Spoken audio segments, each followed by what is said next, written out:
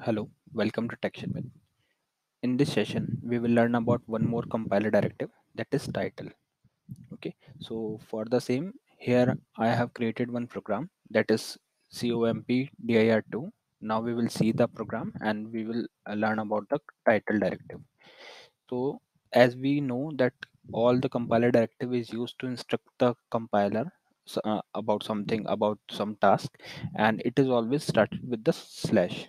Okay, so by this slash symbol we can identify that this is the compiler directive.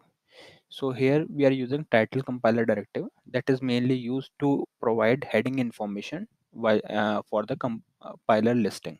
Okay, so here this program is mainly for displaying one string on a screen, but when we compile this program at the same time it will generate one spool file, and that this compiler directive slash title is used to provide the heading information to that particular spool file or compiler listing.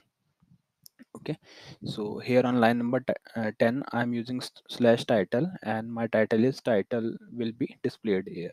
Okay, similarly I'm using another title compiler directive to store the another heading information. So let's compile this program and check whether we are getting the compiler uh, heading information at the compiler listing. So it is compiled. Now we will go and check the spool file with the command work splf enter. Now you can press shift F6 for the last spool file and take 5. And once you press page down button, then you will see that here we are getting the heading information, that is title 1 will be displayed here. And if you do more page down, then we will see the another heading, that is title 2 will be displayed here. So this is mainly the compiler listing, or you can say that we are providing the heading information to the spool file.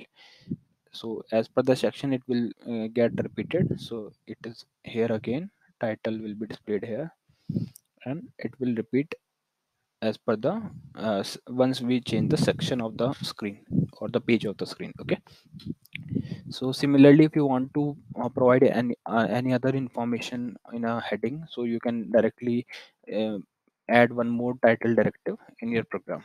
Okay, so here we are using two title compiler directive. So if there is any requirement, then you can directly use another one and just write the heading information. So main syntax is that we have to put slash, after that we have to write the title, and just after the one blank you can write the heading information. That is, for in our case the heading information is this, title 2 will be displayed here.